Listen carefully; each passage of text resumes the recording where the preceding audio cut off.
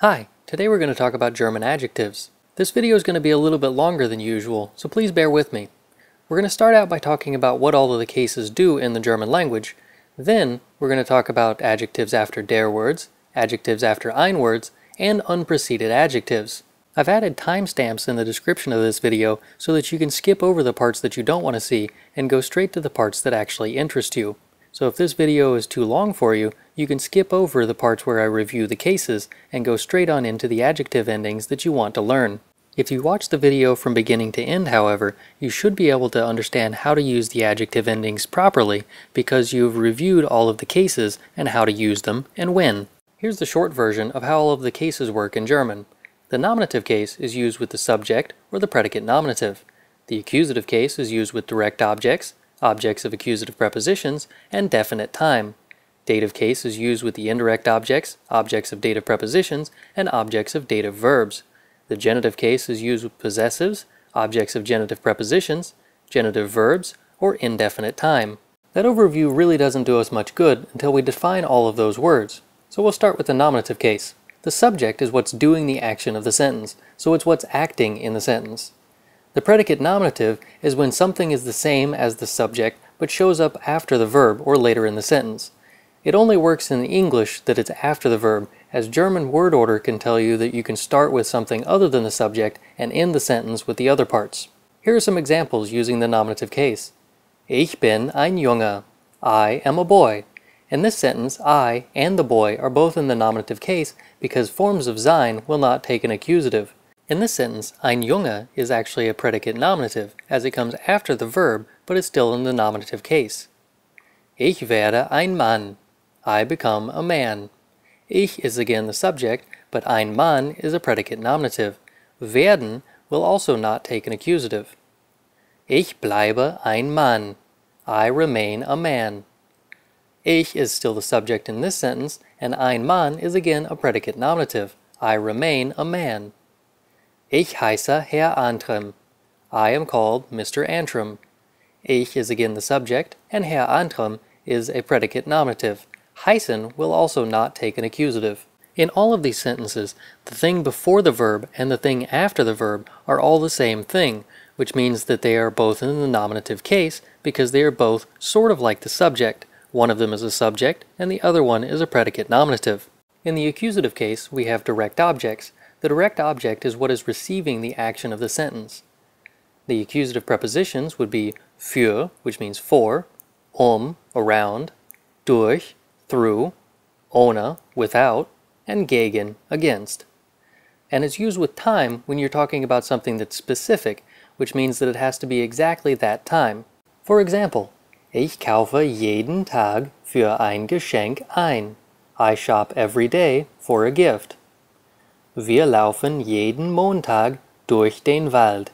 We walk every Monday through the forest. In these sentences, we have a subject followed by a verb and then a time element. The time element in these sentences are in the accusative case because there are specific times rather than just one day. After the time element in these sentences, we have prepositions, für and durch, both of which are accusative prepositions, so the object that comes after those are accusative. There are no examples of direct objects in these sentences because I'm going to use those in the dative case here in just a minute. In the dative case, we use indirect objects. It's what or who receives the direct object. It's to whom or for whom something is being done. We also use objects of dative prepositions. The dative prepositions are aus, out of or from, außer, besides or except, bei, at or near, mit, with, nach, after, seit, since, von, from or of, zu, to, and gegenüber, which is across from. We can also use the dative case with objects of dative verbs. Some examples of dative verbs would include antworten, to answer, begegnen, to meet, danken, to thank, dienen, to serve, and fehlen, to be lacking or missing, folgen, to follow, gefallen, to please or like, gehören, to belong to, glauben, to believe, helfen, to help, passen, to fit. These verbs are known as dative verbs because they take the dative case instead of an accusative for their object. Here are some examples using the dative case. Ich gebe deiner Mutter ein Geburtstagsgeschenk von dem Kaufhaus. In this sentence, ich is the subject of the sentence, I am giving, what am I giving is the direct object, ein Geburtstagsgeschenk, a birthday gift. To whom I am giving the birthday gift is your mother, deine Mutter. And von dem Kaufhaus is a dative prepositional phrase, von being a dative preposition takes dem Kaufhaus instead of das Kaufhaus. Ich helfe meinem Vater mit der Arbeit. I help my father with the work. In this case, we used a dative verb, helfen, which means that meinem Vater must be in the dative case. Mit is a dative preposition, so instead of saying die Arbeit, we say der Arbeit. Wir schenken unseren Schwestern Hunde zum Geburtstag. We are giving our sisters dogs for the birthday. Wir in this sentence is the subject, schenken is our verb, unseren tells us that it's our, sisters, Schwestern. Notice that there's an in at the end of Schwester because in this case we have the dative plural, and dative plural objects will take the in at the end of the noun. Hunde is the accusative, it's what's being given, it's the direct object in that sentence. Zu is a dative preposition, which means that we have to have zum Geburtstag, for the birthday. The last case on our list is the genitive case. We use it with possessives. It's used to show ownership, as the word of would in English, such as the color of the shirt. The genitive prepositions would be anstatt, or just sometimes statt, which means instead of, außerhalb, outside of, innerhalb, inside of, trotz, despite or in spite of, während, during, wegen, because of. There are also some genitive verbs which would include sich annehmen, to see to, and sich bedienen, to make use of. Genitive verbs are generally used in academic works rather than in conversational German. I generally just don't use them at all. You can also use the genitive case with indefinite time elements. This means that they're non-specific time, such as, one day I went outside. Here are a couple of examples using the genitive case. Der Hund des Mannes läuft eines Tages außerhalb des Hauses. The dog of the man runs outside of the house one day. In this sentence we have der Hund, which is the subject, it's the one running. But which dog it is specified by using des Mannes, of the man, so it's the dog of the man. Eines Tages is one day. It's not a specific day like Monday or Tuesday, but it's just one day it walked outside of the house. Außerhalb is a genitive preposition and therefore has to have des Hauses. Don't forget that the genitive masculine and neuter will take an s or an es at the end of the noun as well. Wegen des Regens tragen wir diese Jeans anstatt diese Jeans. Because of the rain, we are wearing these jeans instead of these jeans. Wegen is a genitive preposition, so when we start the sentence with wegen, we have to use a genitive object directly after that. Des indicates that it's the genitive case, followed by regens, which has an s at the end of it, because again, masculine genitive is going to take an s on the end of the noun. Wir is the subject of this sentence, diese jeans is the direct object, it's what we're wearing. Anstatt is instead of, and it's also a genitive preposition, so when we use the plural jeans, we have to use the genitive plural, which is diese, instead of diese. Now that we've reviewed the cases, we're ready to talk about the adjectives. We're going to start with the adjectives after der words because they're the easiest to remember. All of these adjective endings are going to either be an e or an en. The ones that take an e are the masculine, feminine, and neuter in the nominative case, and the feminine and neuter in the accusative case. Everything else takes an en. I put the der words on the list also so that you can remember which der words are which. A few things to remember is that the dative plural is not only den, but there is also an in at the end of the noun as well. Also the genitive neuter and masculine will be des, and there's an s at the end of the noun. Now let's try some example sentences using adjectives after der words. I used uniform sentences so that you can see what the changes look like between the different cases and genders. Each one of these sentences has a subject, a verb, an indirect object, a direct object, and a genitive preposition. This way you get the nominative case first, followed by the verb, then the dative case, then the accusative, and then the genitive. Our first example uses all masculine nouns. Der junge Mann gibt dem alten Mann den guten Hund trotz des alten Streites. The young man gives the old man the good dog in spite of the old fight. Notice that all of the adjective endings in this sentence are en, with the exception of the nominative case. Our second example uses only feminine nouns.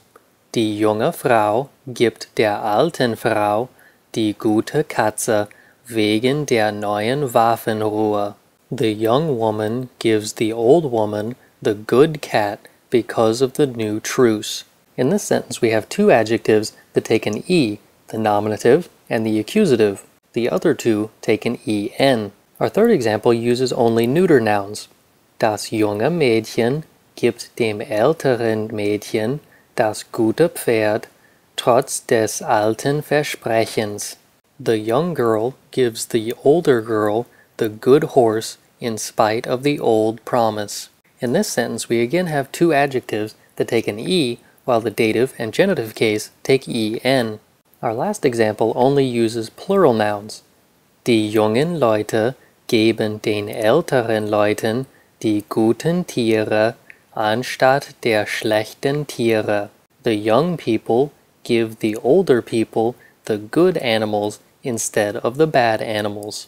Notice that in this sentence, all of the adjectives end in en because all of the plural adjectives after der words will take an en for the adjective ending. Now let's take a look at the adjective endings after Ein-Words. In the nominative and accusative cases for the singular forms, they are very similar to the endings that go on words like diese and jede, which are additional der words. You'll notice that the end of the diese and jede and alle and manche and so on would be er, e, es for the nominative case, and en, e, and es for the accusative case in the singular forms. The adjective endings after Ein-Words in those positions are the exact same as they would be at the end of diese, jede, and manche. All of the adjective endings in the plural forms and in the dative and genitive cases will take en after Ein-Words. Now let's try some examples using adjectives after Ein-Words. These examples are the exact same examples that I gave for the der word endings, except now we're using words for a instead of words for the. Our first example again uses only masculine nouns. Ein junger Mann gibt einem alten Mann einen guten Hund trotz eines alten Streites. A young man gives an old man a good dog in spite of an old argument. Notice that as with the der word endings, the only one that takes something other than an en is the masculine nominative. It takes an er when it's preceded by an ein word, but it takes an e when it's preceded by a der word. Our second example uses only feminine nouns. Eine junge Frau gibt einer alten Frau eine gute Katze wegen einer neuen Waffenruhe. A young woman gives an old woman a good cat because of the new truce. Notice that the endings for the adjectives here are the same as they were for the der words. We have two cases where they take an e and two cases where they take an en. The nominative and accusative forms take an e after Ein-Words and der words, and the dative and genitive cases both take an en for the feminine. Our third example uses only neuter nouns. Ein junges Mädchen gibt einem älteren Mädchen ein gutes Pferd trotz eines alten Versprechens. A young girl gives an older girl a good horse in spite of an old promise. In this sentence, we have an es on the nominative and accusative forms and an en on the dative and the genitive. Our last example uses only plural nouns. Keine jungen Leute geben keinen älteren Leuten meine guten Tiere anstatt meiner schlechten Tiere. No young people give no older people my good animals instead of my bad animals. In this sentence, as it was with the der words, all of the endings are en. All of the plural endings after Ein-Words and der words take an en. Now let's take a look at the unpreceded adjective endings. If you'll notice, the nominative, accusative, and dative cases are the exact same thing as you would see at the end of diese, jede, manche, and welche, and so on. The only difference between the endings on those words and the endings on adjectives that are not preceded by der words or ein words is in the genitive case. The genitive case, it takes an en, er pattern instead of an es, er pattern. You'll also notice that I left the in the plural dative for the N that goes at the end of the noun, and also the S in the masculine and neuter forms for the genitive case, because that S still goes at the end of the noun. Now let's take a look at some example sentences using unpreceded adjective endings. As before, our first example only uses masculine nouns. Frischer Spargel braucht guten Käse mit frischem Kaffee anstatt alten Kaffees. Fresh asparagus needs good cheese with fresh coffee instead of old coffee. Notice that if I replace all of the adjectives in this sentence using diese, I would end up with the sentence Dieser Spargel braucht diesen Käse mit diesem Kaffee anstatt dieses Kaffees. Notice that the only difference is in the genitive case, where we have an en at the end of alten instead of the es that we would have if we use diese. Our second example uses only feminine nouns. Gute Wurst braucht frische Salami mit frischer Milch anstatt alter Milch. Good sausage needs fresh salami with fresh milk instead of old milk. Again, if you take out all of the adjectives and insert diese, you would end up with the sentence Diese Wurst braucht diese Salami mit dieser Milch anstatt dieser Milch. In this sentence, nothing would really change if we use diese instead of adjectives. Our third example only uses neuter nouns. Gutes Brot braucht kaltes Wasser mit sauberem Eis anstatt schlechten Eises. Again, if we took out all of the adjectives and used diese instead, we would end up with the sentence Dieses Brot braucht dieses Wasser mit diesem Eis anstatt dieses Eises. Again, the only ending that would actually change is the ending on the genitive form, schlechten, instead of dieses. Our last example uses only plural nouns. Gute Würste brauchen frische Brötchen mit frischen Getränken anstatt alte Getränke. Thanks for watching. I hope you found this video helpful. Don't forget to like, comment, and subscribe. And if you want, you can leave a comment below using some of these adjective endings that you just learned.